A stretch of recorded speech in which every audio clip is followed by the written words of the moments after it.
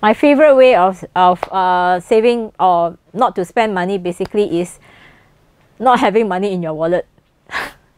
Because I noticed that when I withdraw cash out, no matter how much I withdraw, it will flow out very fast. If I withdraw 100, it will last that 1 week. If I withdraw 500, it will also last that 1 week.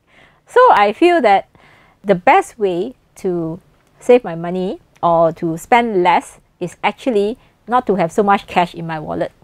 And make sure I don't have friends who have money beside me. If not, then they'll say, I pay for you first. And then end up I have to pay them.